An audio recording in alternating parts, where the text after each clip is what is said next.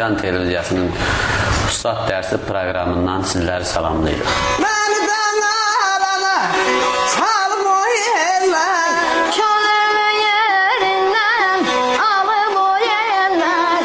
Aneylim, balan eylim, falan eylim, gədən eylim. Olsun, olsun.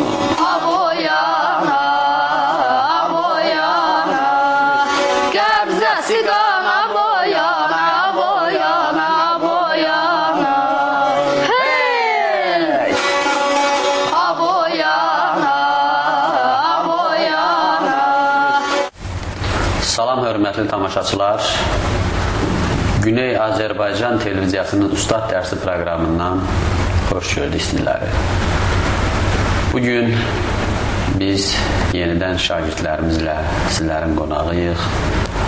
Bizlərə bu şəraiti yaratdığına görə Güney Azərbaycan televiziyasının rəhbərliyinə, onun bütün əməkdaşlarına minnətdarlığımı bildirirəm. Çox sağ olun deyirəm ki, belə gözəl bir verilişin ərsəyə gəlməsi üçün şərait yaratmışdır. Hörmətli tamaşaçılar, mən ilk öncə istəyirəm bugünkü şagirdlərimi sizlərə təqdim edeyim. Sonra isə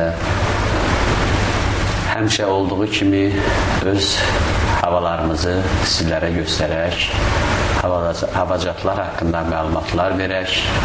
İlk öncə məndən sağ tərəfdə əyləşən Elçin Vəliyevi sizlərə təqdim edək. Elçin Vəliyev yaşının az olmasına baxmayaraq gözəl sazda ifa etmək, oxumaq bacarığına yiyələnə bilmişdir. Onun saza gəlişi o qədər də uzun zaman deyil. Növbəti şagirdimiz isə Pərviz Əliyevdir. Boydan uca, sənətdən uca, amma o da elə uzun zaman deyil, saz öyrənir. Və bugün bu şagirdlərimlə biz sizə orta sartel havasını təqdim edəcəyik. Hörmətli tamaşaçılar, biz baş sartel haqqında danışarkən bilərəkdən orta sartelin ifa məqamlarını sizlərə təqdim etmədik.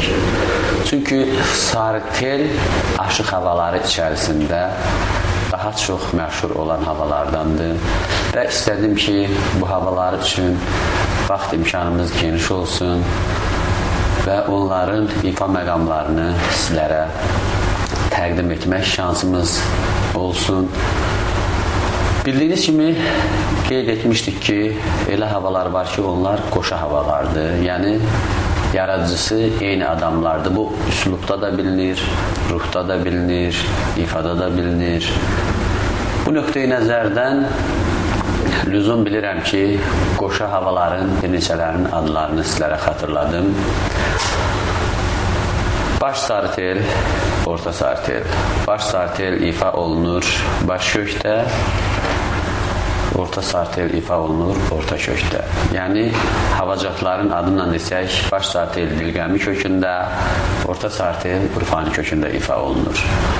Baş sartel oxunur şah pərdədən, orta sartel oxunur 2 pərdə ondan zildə, Çuxurova pərdəsindən.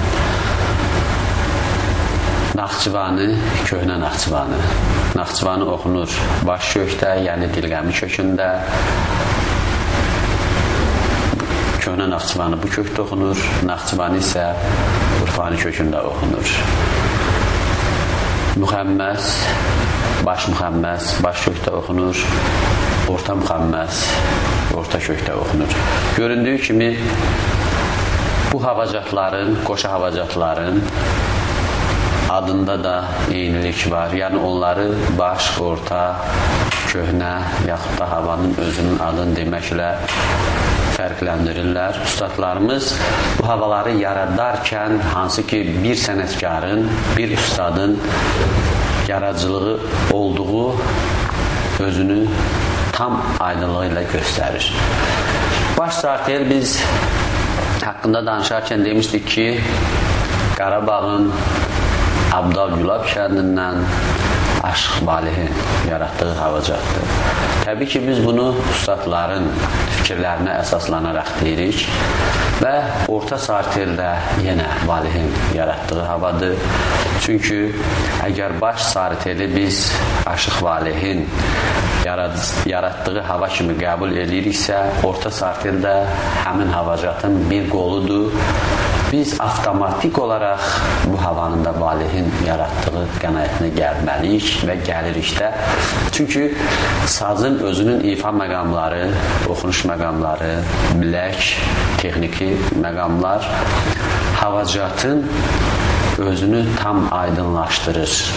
Bu nöqteyi nəzərdən biz baş sartel haqqında danışarkən müəyyən məqamları sizlərə xatırlatmışdıq. Orta sartel haqqında da həmin məqamlarla üst-üstə düşən hisslər var, üst-üstə düşən yerləri var ki, nədir bu?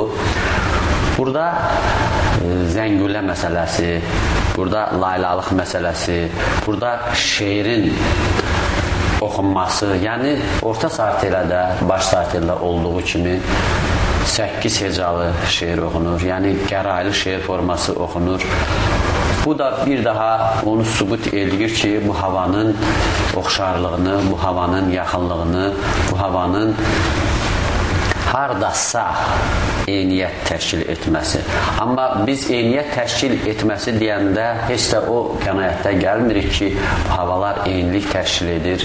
Çünki bu havaların hər birinin özünün xüsusi döndərmələri var, diqqətə layiq orada texniki gedişlər var, ruhi məqamları var ki, insanı özündən qoparır. Həm də bununla bərabər hər ikisində bir ana laylası var, bir həzinlik var. Biz dedik ki, orta sartel, orta kökdə ifa olunur. Mən indi istəyərdim, hörmətli tamaşaçılar, orta sartel havasını sizlərə təqdim edeyim. Sazın baş kökdədir, baş sartel kökündədir. İstəyərdim baş sarteldən bir məqamı sizlərə göstərim. Yəni, kiçik bir hissə tam formada yox. Çünki tam formada bu hava haqqında biz sizlərə məlumat vermişik.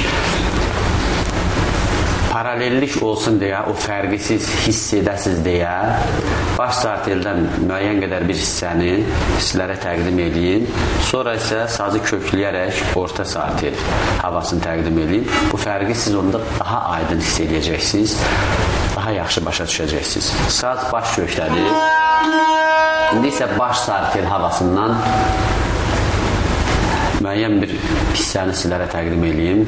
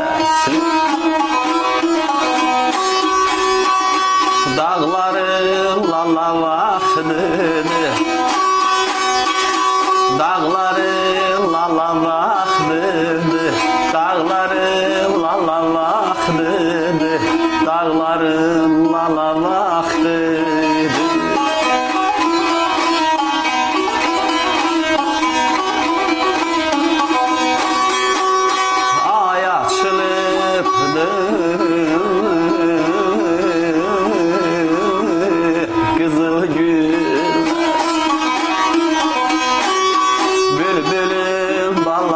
vaxtıdır bülbülüm, bülbülüm, bülbülüm, bülbülüm.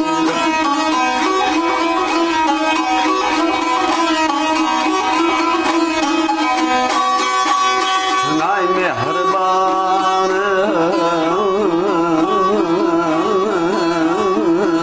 dinim anam, ah sana kurban olsun olsun. Öyüm malım ay öyüm malım, öyüm malım ay öyüm malım, ah balalan aylay, ah balalan aylay, ah balalan aylay, oy balalay.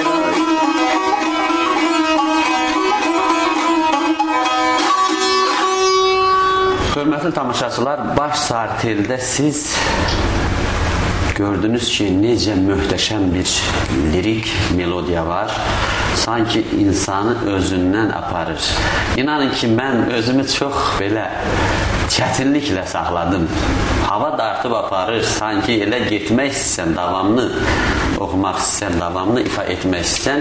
Çünki biz ikinci havadan danışırıq, orta sarteldən. Ona görə orta sartelin kökünə kökləyirəm sazı. Orta simi yenə çəkirəm. Orta simi ikinci pərdənin kökünə. Kök hazırdır.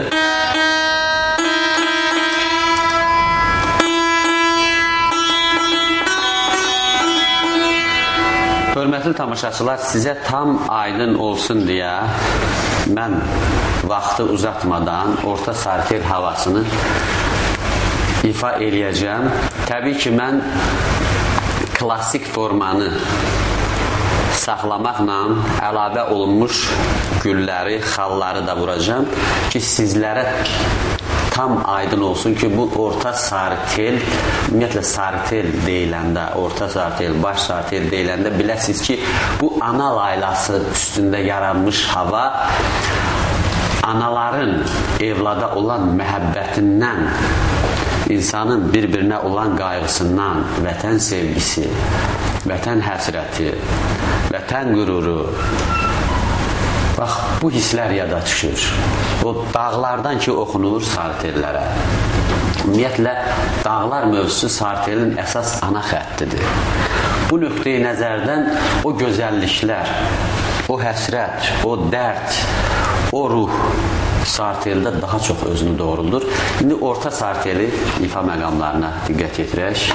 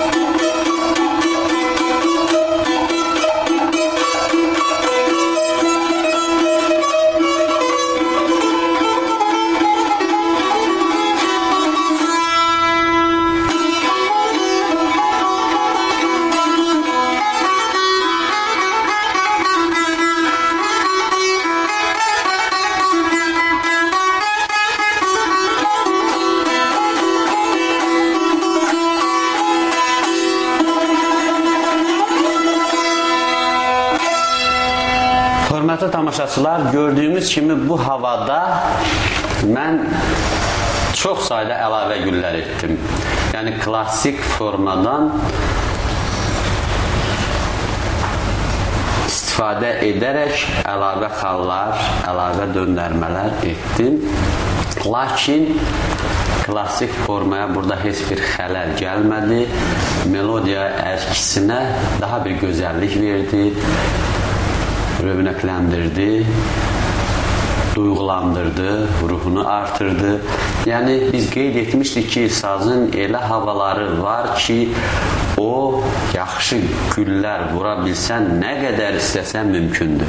Çünki ana laylası üstündə yaradılan bu havalarda təbii ki, ananın səsinin hansı tonda olmasından asılı olmayaraq elə layladır. Onu yoğun səslə də demək olar, onu nazik səslə də demək olar. Hərdən əsəbi də layla deyirlər də, bunun biz şahidi olmuşuq. Yəni, bu nöqteyi nəzərdən bəzən görürsən ki, havanı əsəbi çalırsan, o qədər gözəl çıxır ki, şən əhbar-ruhiyyədə çalırsan, o qədər gözəl çıxır ki, dərdli çalırsan, gözəl çıxır. Fikirləşirsən ki, bu havada nə möcüzədir ki, hansı ruhda olursan, bu hava elə gözəl səslər. Bax, bu həm də o yaradıcının möhtəşəmliyidir. Amma bir fikri qeyd etməliyik, bir fikri əsaslandırmalıyıq ki, o havacatlar ki, ustadların beyninə gəlib, o havacatları ki, onlar yaradıb, bu xalq tərəfindən əsrlər boyu zaman-zaman süzülüb gəlib, o insanın tək öz gücündə deyil. Burada yalnız və yalnız Tanrı əli var, Tanrı nəfəsi var, Tanrı ruhu var. Necə ki, aşıqlara buta verilirdi. Biz buta haqqında da verilişlərimizdə söhbət aparmışdıq, müəyyən fikirləri demişdik ki, aşığa yeganə sənətçidir ki, buta verilir Allahın əlindən. Allahın bir bəndəsi olaraq aşıq doğrudan çox sevilən bir sənətkardır. İndi mən istəyirəm ki, Elçin o havanı oxuyacaq. Pərviz isə onu ifa edəcək. Müəyyən məqamlar var ki, orada onu Pərvizin barmağından eşitmək daha maraqlı olardı. Buyur Pərviz, sən bir ifadında göstər, sonra Elçin oxumaqda davam edəcək. Hörmətli tamaşaçılar, maraqlı bir məqam alındı. Onu sizlərə deməyi lüzum bildim. Saz ümumiyyətlə elə bir alətdir ki, saz sinəyə taxılan kimi, sinəyə götürülən kimi insan ayağa qalxmaq istəyir. Bugün o məndə də həmin vəziyyət yarandı, Pərvizdə də həmin vəziyyət yarandı. Ümumiyyətlə, saz deyildisə, qalxmaq istəyirsən. Bax, bu sazın möhtəşəmliyi budur. Buyur Pərviz.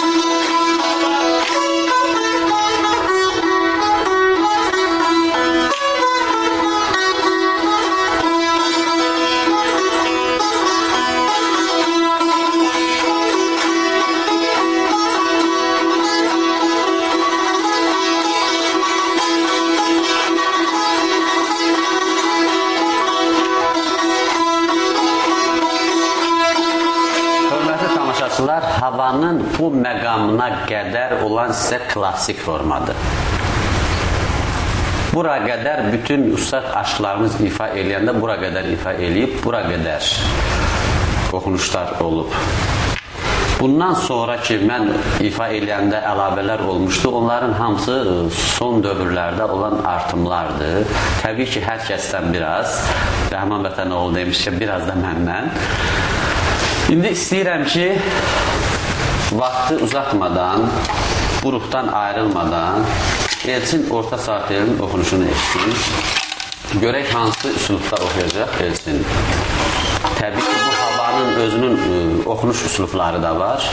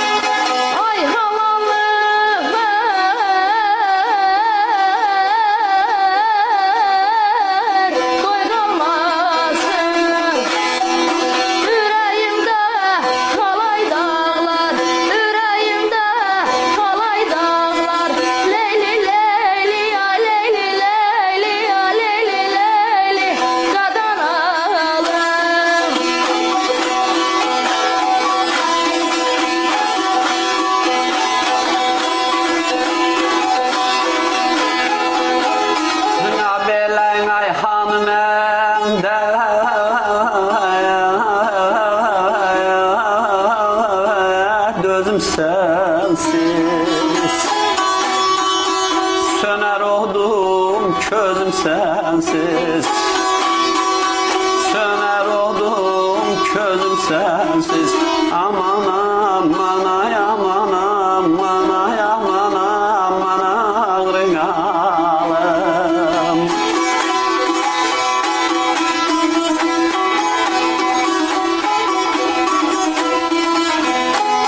Qan tökəcək ay balam, balam ay balam, balam ay balam ay balam ay balam ay balam ay balam, gözüm sensiz.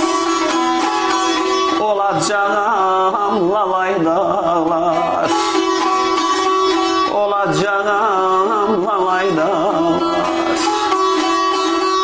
Aman aman ay aman aman ay aman aman ağrın alım.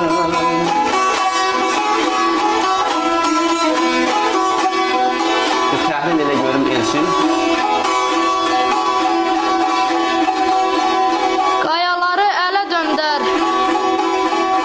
cığırları telə döndər, sicayəti külə döndər, bir kərəmi çalay dağlar.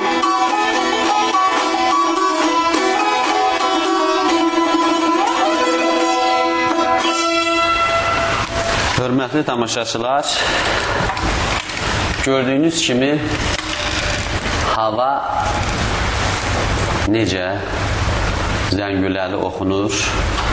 Yəni o hissədə ki, əvvəldə zəngülələr vardı, onu ustad aşıqlarımız bir neçə variantda oxuyurlar. Yəni zəngülə ilə zəngüləsiz. O məqamı mən indi sazsız sizlərə xatırladım ki,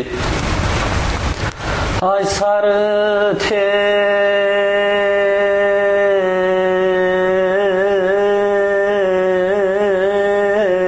qadanalım. Bir də var. Ay sarı tel qadanalım. Bir variant da var.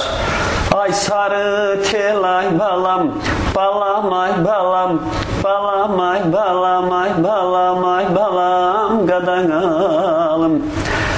Əkbər Cəfərovsa bir boğaz artırmışdı Zəngulədə. Ay sarı tel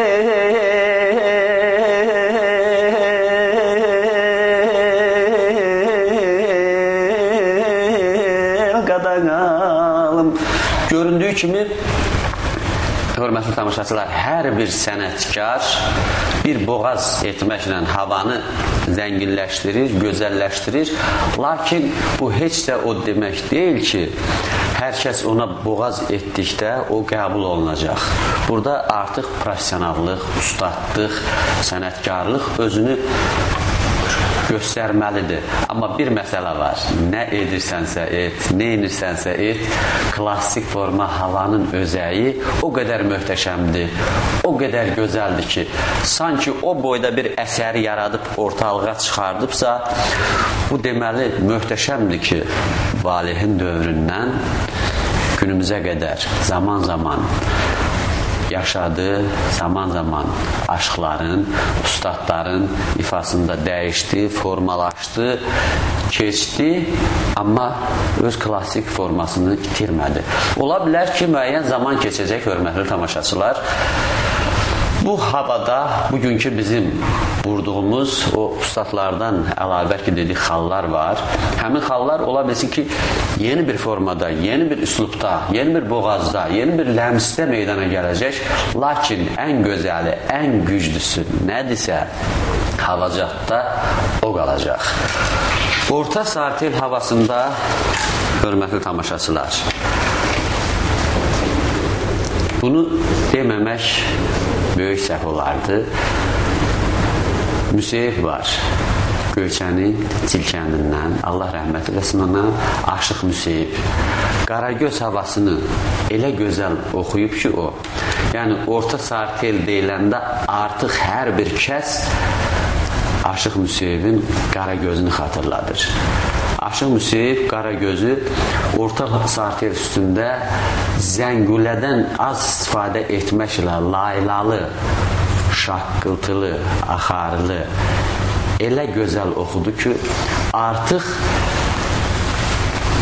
həmin dövrdən sonra orta sartellə Müseyibin Qaragözü paralel səslənməyə başladı. Biz həm də demişdik ki, bunu xüsusi vurğulayıram ki, elə havacatlar var ki, ona şeir oxuyanda şeir o qəlbə o qədər dəqiq düşür ki, artıq bəzən havacatın adı yox, şeirin adından deyilir.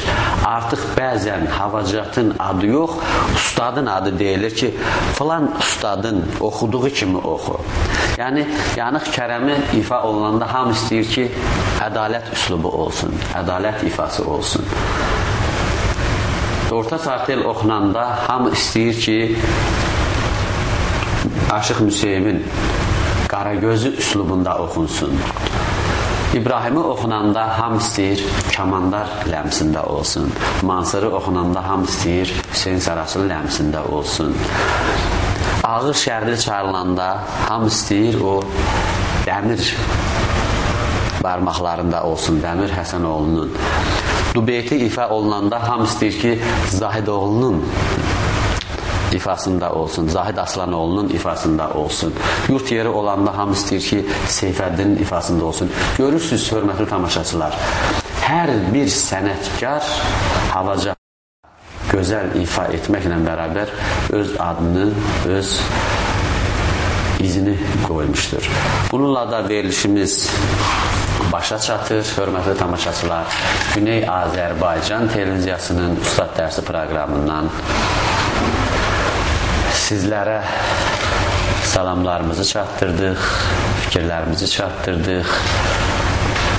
Ustad dərsinin növbəti görüşündə, növbəti havacatla sizlərin qonağı olacaq. Sağ olun, salamat qalın. Mən verilişin sonunda salamlarımı çatdırdım. Fikrini təsadüfi demirəm. Çünki onu da nəzərə alıram ki, ola bilər ki, bizim elə verilişin sonuna yaxın kimsə açıb, onları da salamlayıram. Çünki bu verilişin sonunda bizim kanala baxmaq növbəti verilişin əvvəlindən baxmağa gətirib çıxardacaq. Bu nöqteyi nəzərdən sizinlə sağollaşıram. Növbəti dərsdə görüşənə qədər.